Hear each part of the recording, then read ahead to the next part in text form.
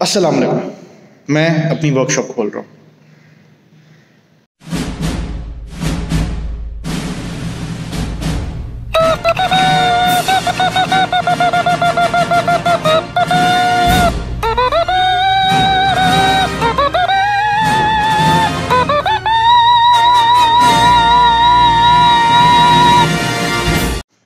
तो for anyone who has been following my channel, मैंने start तो किया था गाड़ी की मेंटेनेंस टिप्स से कि गाड़ी को मेंटेन करना है तो क्या करना चाहिए, उसकी हेल्थ बेहतर रखने के लिए क्या करना चाहिए। बट मेरा चैनल ग्रो किया था प्रोजेक्ट से। Project Khyber was one of the first. उसके बाद I started doing more projects. मैंने अपलोड इसलिए नहीं किया बिकॉज मैं नहीं चाहता था कि जो खैबर प्रोजेक्ट के साथ हुआ कि हम लोग एक एक महीने बाद वीडियोज़ डाल रहे थे, बाकी प्रोजेक्ट्स का भी वो आई वॉन्टेड कि मैं प्रोजेक्ट्स कंप्लीट करूँ फिर वीडियो डालूँ। तो फिर प्रोजेक्ट्स कहाँ पे हैं, वीडियो क्यों नहीं आ रही? Let me show you. Number 1 2 3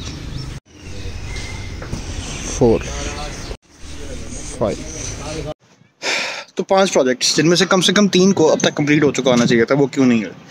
delays क्यों आ रहे हैं? डिलेज इसलिए आ रहे हैं बिकॉज जो लोग, जो मैकेनिक, जो डेंटल पेंटर, जो लेबर काम कर रही है गाड़ी के ऊपर, वो मेरी अपनी नहीं है। मैं उनको प्रोजेक्ट बेसिस पे रखता हूँ, पर प्रोजेक्ट उनसे एक ठेका करता हूँ।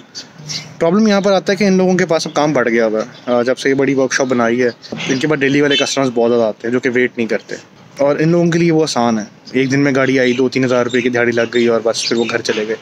ये वाले काम वो तब करते हैं जब वो बिल्कुल वेले हों, कोई काम बाहर से ना आ रहा हो, तो इस गाड़ी पे वो काम कर लेते हैं और इसलिए डिलेज आते हैं। Where do I stand now? Projects मैंने करने हैं। तकरीबन 2 साल इस काम में रह के आई रियलाइज 2 थिंग्स। नंबर 1, ये काम में पैसे बहुत हैं। अगर इसको दिल लगा कर ठीक तरीके से किया जाए तो जो लेबर्स ये लोग चार्ज करते हैं ना, अगर उसकी 80% भी चार्ज की जाए, it's a very profitable business. Number 2, हमारे मैकेनिक्स जो हैं वो शायद उनकी एपेटाइट इतनी नहीं है। कई बार मुझे ऐसा फ़ील होता है कि कुछ मैकेनिक्स मैंने नोटिस किए हैं कि अगर आज 2000 रुपये की दिहाड़ी लग गई है तो बस और पूरा दिन काम नहीं करेंगे। मुझे ये लगता है कि अगर मैं अपनी लेबर हायर करूं और उनके ऊपर रहकर काम करवाऊं तो शायद मैं इससे बेहतर काम कर सकूं। सो I was presented with an opportunity ये थी कि ऑटोजीनी was moving out of their space. उनको एक बड़ी स्पेस चाहिए थी, सो they move to a bigger location. और जो लोकेशन ऑटोजीनी यूज़ कर रहा था वो खाली हो रही थी। आई जम्प्ड एट द आइडिया और मैंने उनसे वो जगह ले ली। In the back of my mind I had an idea कि यार मैंने अपनी वर्कशॉप शुरू करनी है। सो I got the place, so tip top करवाया, पेंट शेंट करवाया, रैम्प बनवाया। Then I went on two by tools खरीदे, top of the line tools खरीदे, हर तरह के टूल्स खरीदे जो कि नॉर्मल वर्कशॉप्स पे नहीं होते। और फिर आके मैंने वर्कशॉप स्टार्ट कर ली। वेलकम टू कारीगर रेस्टोमोड्स, प्रीवियसली ऑटोजीनी। 2020 का मेरा ये स्टेप। मुझे नहीं पता if it's going to be profitable और not, what am I going to do with this. But एक चीज़ के बारे में बहुत क्लियर हूँ, everything is going to be very transparent about pricing, transparent about your cars. अब मैं करना ये चाहता हूँ कि मुझे जो बहुत सारे मैसेजेस आते हैं कि यार हमारी गाड़ी में ये मसला है, हमें ठीक करवा दो, और जिनको मैं रेफ़र करता था दूसरी वर्कशॉप्स के ऊपर, अब मैं उनका काम खुद करूँगा। और ये काम मैं इस नीयत से करूँगा कि मैंने आप लोगों को फ़ायदा पहुँचाना है। मैंने वो 2 नंबरियाँ नहीं करनी जो आमतौर पे वर्कशॉप्स करती हैं। Because quite frankly I have been a customer, I have been at the other side of the table, और मुझे खुद ही जब धोखा दिया जाता था तो मुझे बहुत बुरा लगता था। सो नंबर 1, ट्रांसपेरेंसी, कभी धोखा नहीं देना किसी को। नंबर 2, मार्केट कंपैरेटिव प्राइसिंग, कभी भी ओवर चार्ज नहीं करना किसी को। जो मार्केट रेट्स चल रहे हैं उसी के ऊपर, और मुझे पता है कि जो मार्केट रेट्स हैं वो बहुत प्रॉफिटेबल रेट्स हैं। तीसरी चीज़, टाइमली काम करके देना, डिलेज नहीं आने देना।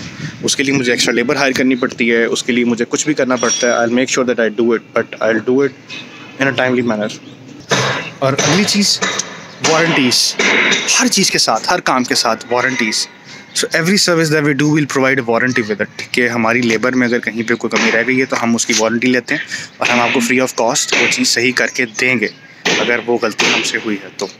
Transparency, market comparative pricing, timely काम और वारंटीज़, कारीगर रेस्टोमोड्स।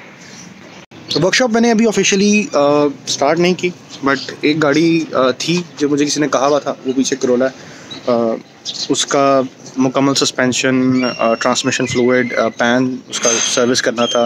काफ़ी सारे काम थे, उसकी ट्यूनिंग थी, वो कर दिया to test out my tools and my labour कि ठीक काम करते हैं कि नहीं, कैसे करते हैं, क्या चीज़ें मुझे इनकी ट्रेन करने वाली ज़रूरत है। और अल्हम्दुलिल्लाह इट वेंट वेरी गुड। हमने कल गाड़ी ली और इसके को 5-7 काम थे जो कि हमने आज करके हम दे देंगे। स्पीड बहुत अच्छी थी। सो अब मैं ये करना चाह रहा हूँ कि I want to invite you all to come and सी कारीगर रेस्टोमॉड्स। एक मीटअप रख लेते हैं दिस संडे को आप लोग आएँ।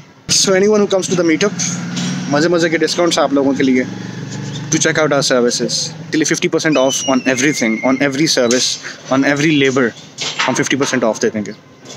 उससे ये होगा कि हम अपनी लेबर को टेस्ट कर सकते हैं कि क्या हमारे पास इतनी लेबर है और अगर हमसे कोई गलती कोताही होती भी है। सो बस यही था, आ जाओ, let's have the first meetup of कारिस्तानिया। Uh story है।